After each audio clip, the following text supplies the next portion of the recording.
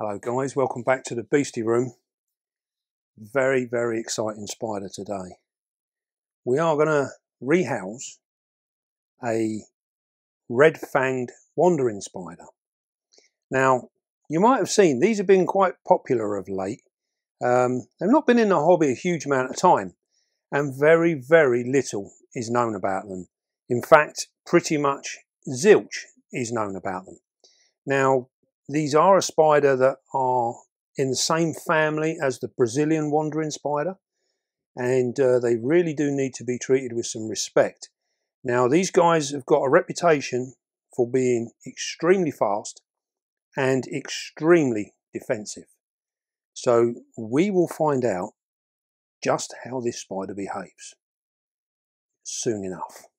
So what we're going to do now is we are, as you can see, well, you might not be able to see actually, but I've just had my hand on the box here and this spider is reacting to my hand straight away, and it's not reacting in a nervous way. She's actually come to have a look to see what the hell's going on.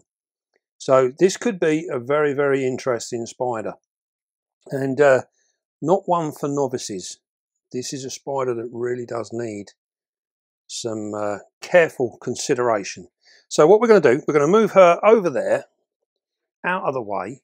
Now we've got two of these, two females, and hopefully we can pick up a male at some point, and all being well, have a go at breeding. I think that'd be quite an exciting thing.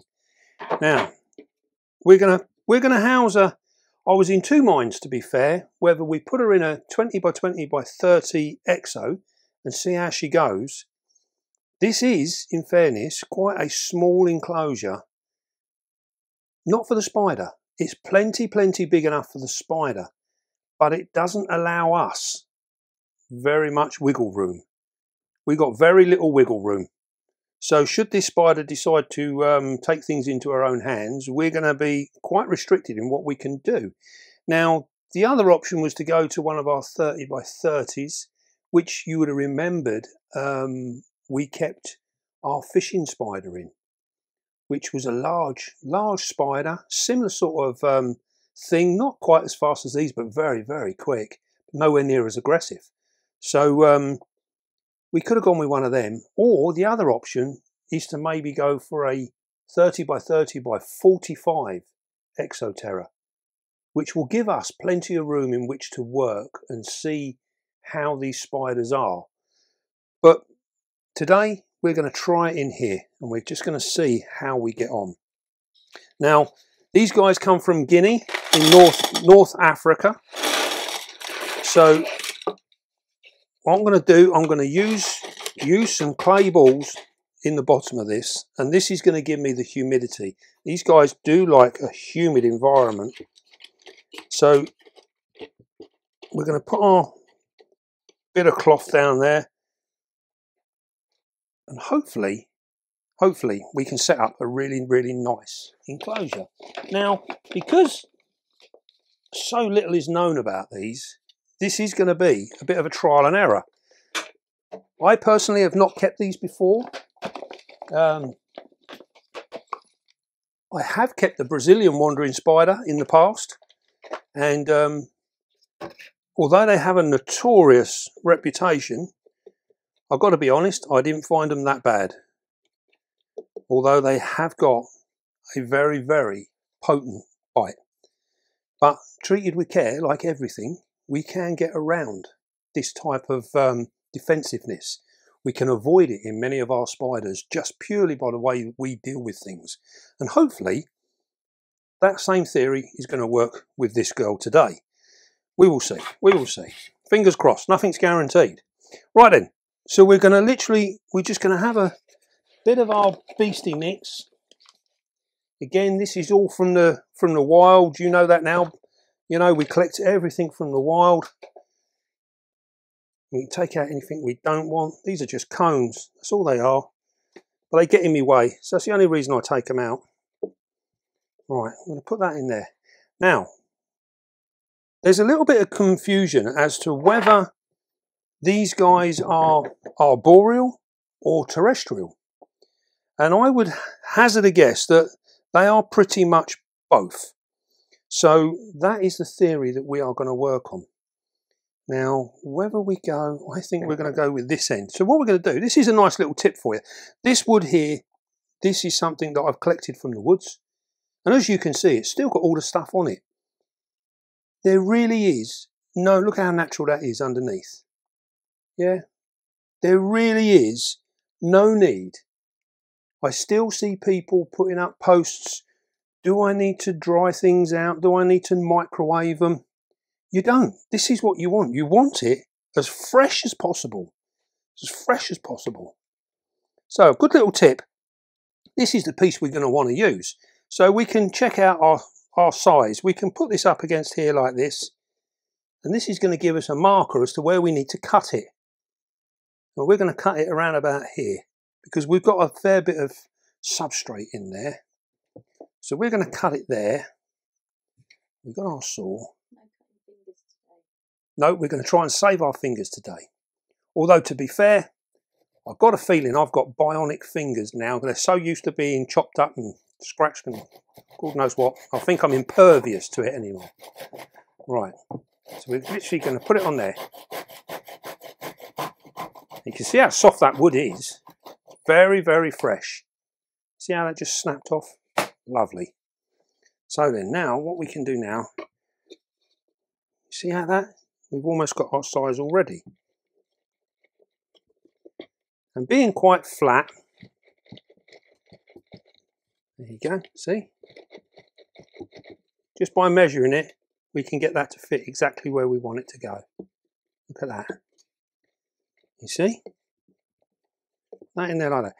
We've got our backing board on the back as well to give this spider a little bit of security. Hopefully it's going to make her settle down a little bit better. Got a nice little bit of moss on here. This is literally just to make it look nice. That's all we're doing here.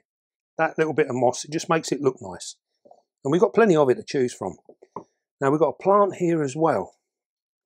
So I'm thinking maybe, yeah, we're going to put the plant in that corner. So this is just a regular garden plant from the garden centre. What we're going to do, it's very dry. I'm going to tease it out.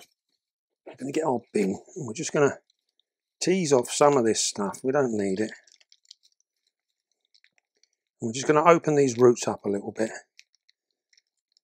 This will help the plant establish itself.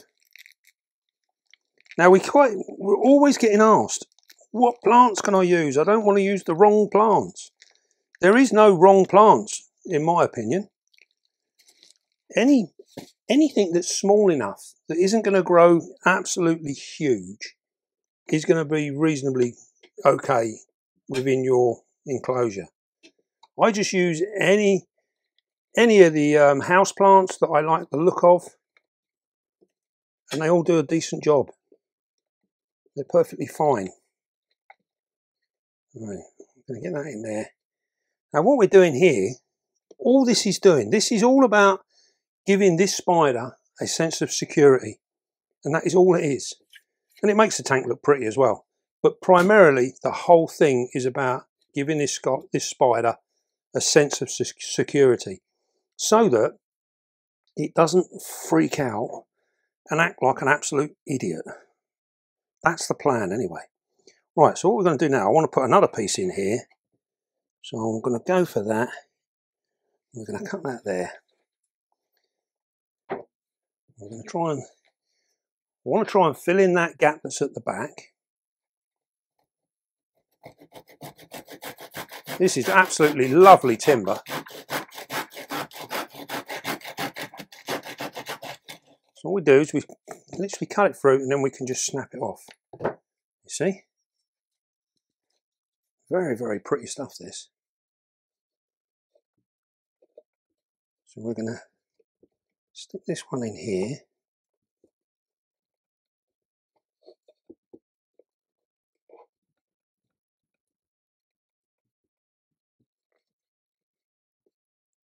Right, how's that looking? There we go. Now we've got a bit of a background. Our spider, as you can see, can get right down in the back here, and it can disappear behind there where it's nice and dark. And hopefully it'll feel a little happier. So we're now going to we've got some moss here. Sorry, am I diving about? You're doing my nutting. Stay with it, camera lady. You're doing fine. Right, now we've got some moss here. Now this is another thing. This came up recently, I saw on Facebook, and people were like, you know, I want to go out and collect some moss. When I get it, do I wash it? Do I nuke it? All the goodness that is in this when it is freshly collected is what you want. There's isopods, there's all sorts of little creepy crawlies inside this, and it's exactly what you want. So why on earth would you want to kill them? I don't understand. You know, we've got to get away from this mentality that there's stuff here that's going to harm our spiders. There's nothing here that's going to harm our spiders. I've been using this for so many years now and never had any issues. And I think one of the things that's happened in the past is people have, for argument's sake, they've gone and got a piece of moss, they put it into their spider enclosure, and then a week later their spiders died. And they're like, that's that bloody moss. That's got to be the moss. It's the only thing I've changed. Well, as we know in the spider hobby, spiders can just literally keel over for no apparent reason whatsoever. And we have no idea as to why they've died. And we're still scratching our heads weeks later. It doesn't mean the moss killed it. You know, the chances are it was going to happen anyway. So, you know, don't get hung up. It's really not a problem. Right, I think that's looking rather nice. You're going to keep it still. Going to keep, Have a look. going to keep it, yep, go on then. I keep moving it around, don't I? So I'm thinking now, we're going to leave this as it is. We're not going to put any more in there. Because this spider is going to have the opportunity to run around and do its thing. And I'm thinking to myself, the less we have in the way, the better it's going to be. Until we find out how this spider is going to work, how it's going to react, what is it going to do. So what we're missing now is we want a water bowl. So I think we can put that in there like so. Yeah, we'll get that in the back there. Got our hot glue gun, it's been rimming away peacefully on its own there. There we go. So we're going to get that in there. I'm literally going to put that in there. Like so. Remember, as soon as we put the cold water on it, that's it, job done. We'll get some water in there. We're going to water our plant. Now bearing in mind, because we've got the clay balls in there, we can afford to get a bit of water into the bottom of this enclosure. We can literally fire up them balls. And then ideally, with the warmth in the room, this will slowly come up. And we can just monitor it, keep an eye on it. So what we're doing now is we are basically priming the bottom of the tank. So you notice by doing it this way, we're not soaking the whole tank.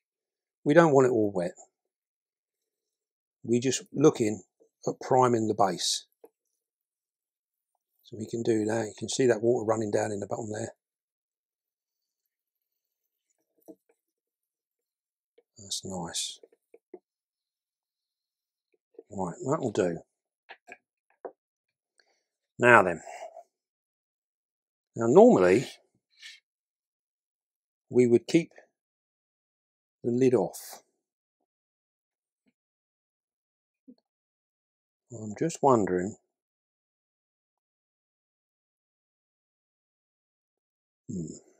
Right. Should I keep the lid off? Right, I'm going to move my hot glue gun for a start.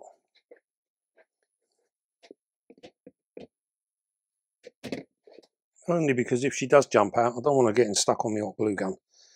Right. Here we go. One spider. Now then, I think we're going to leave the lid off. We are going to see what we can do. And we're going to get a true indication of what this spider is actually like. Now we've got our catch cup, because I've got a feeling we might well need it. Now bearing in mind, inside the room here, this is a controlled environment and we can pretty much get away with all sorts of things in here. Now if this spider does, for whatever reason, end up disappearing into the room, we can still deal with it. We can still catch her up. It's just, all it really is an inconvenience. It's not the end of the world. Right, that being said, she is now on the lid, which is not very helpful because we didn't really want her on the lid. But as you can see, she's quite calm at the moment. She's a lovely big female.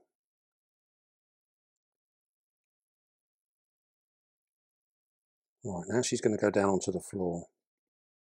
I'm hoping she's just going to freeze so that we can get a nice look.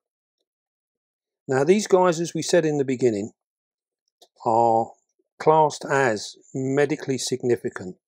There is no real literature on them. Right, you might want to step so you can get a little bit higher. Right, here we go. You see in there? So we're just going to take the lid off and we're just going to have a little look at the moment. As you can see there, she's hunkered down. So what I'm going to do, I'm actually going to turn her around. So I'm going to put the lid back down. I'm just going to pop it back down, nice and gently. We don't want to freak her out. And we're going to turn this around so you guys get to see her from the front. There we go. And go back off with the lid, nice and gently. We really don't want to upset her. Now, as you can see there, you'll have a lovely, lovely view inside there, and you can see how they get their name, the Red Fangs. Now, I don't know if this will make any difference. Maybe a little bit of light. Does it make any difference to her? Yeah.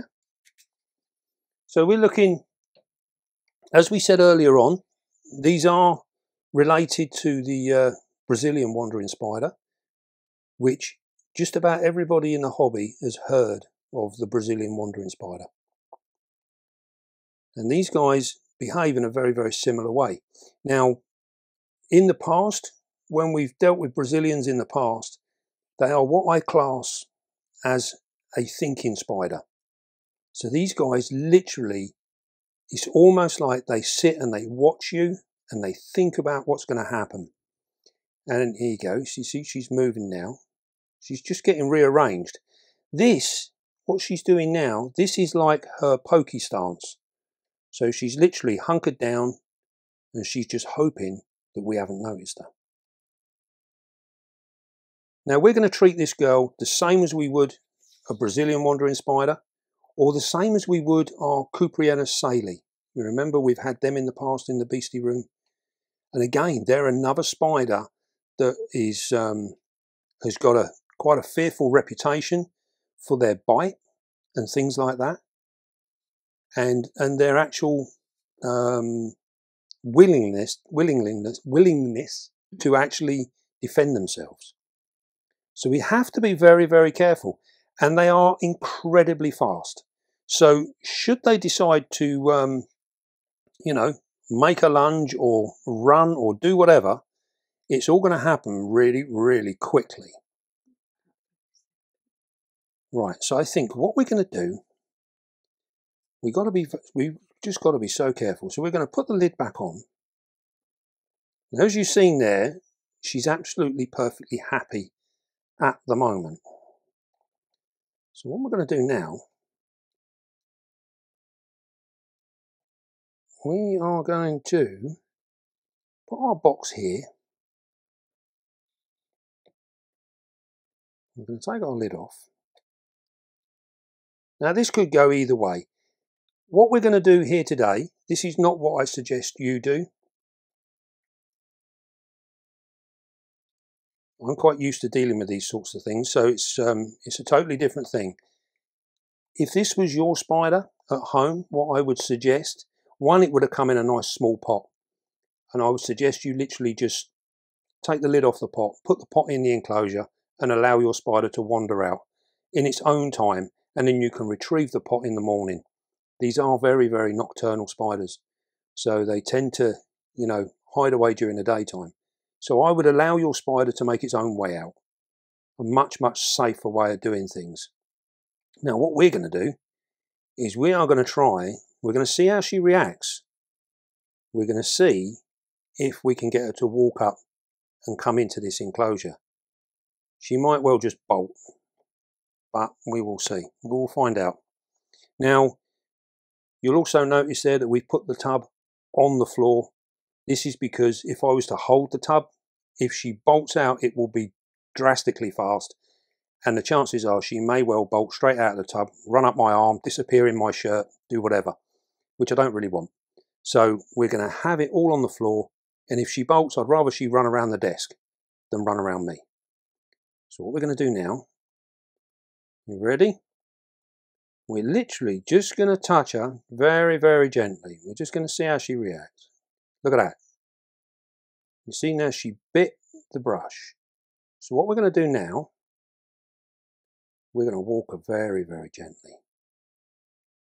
You are such a good girl. There you go. And there's our Red Fang Wandering spider, has put herself in the enclosure. And as you can see there, she's tucked herself down in a bit of darkness. You can see the idea of the plant now. It's given her that little bit of security. And by having that security, we didn't get any of the crazy behaviour. It actually gave her somewhere to go. I don't think we can see around the side.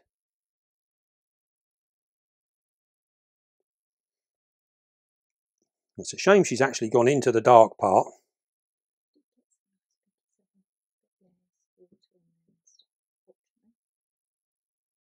Now I don't know if we might push our luck, but we might just be able to get her come back out. This is an interesting thing because we're just working out temperament now. We're just going to see what kind of temperament she's got.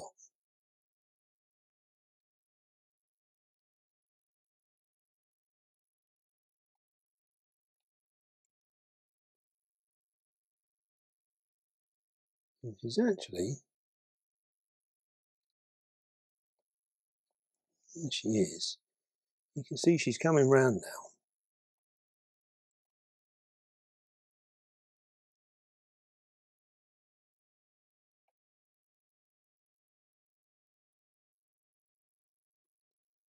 As you can see there, we're not getting any of this aggression.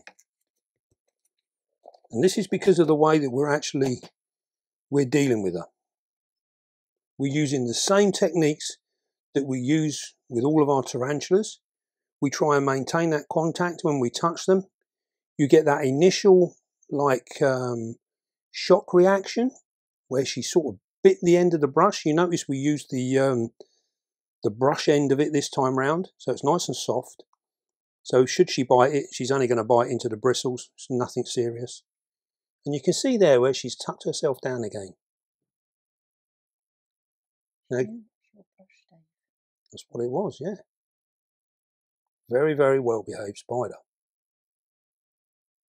Now this, although we've actually had what we can class as a handling success, you may well remember when we done our Cuprianus salis, you would have remembered when I paired them, I moved them around with a brush and I positioned them and got them where we wanted them to be. And we managed to move them from one enclosure to another just by using the brush. And we didn't get any bolting They were perfectly well behaved. This girl's done exactly the same. And this is all down to the fact of how we approach the problem, you know, how we approach the situation. And as you can see there, she's sat there, she's allowed us to actually move her back out a little bit, and she's been perfectly fine. We're not going to do any more with her. We've proved a little thing to ourselves about her temperament. And this is an important thing. Here she goes. Look, she's having a little fidget around now. She will, in fact, just move on her own accord. As she settles, she'll get a little bit more adventurous. Just here, but she's literally just tucked herself in a little bit. No, this is her head. How are you? Yeah, she's actually facing me. So yeah, so this is by no means, by watching this video, do not put yourself in a false sense of security about how these spiders react. They are absolutely, here she comes. They are absolutely ferociously fast. Here she comes. Look at that. What a wonderful, wonderful spider. Now, she felt that little bit of vibration as you leant on the desk then. And there she goes. Look at that beautiful abdomen. Yep, she's had enough. Yep. She's slowly finding her way around, and she's going to tuck herself away. Lovely job.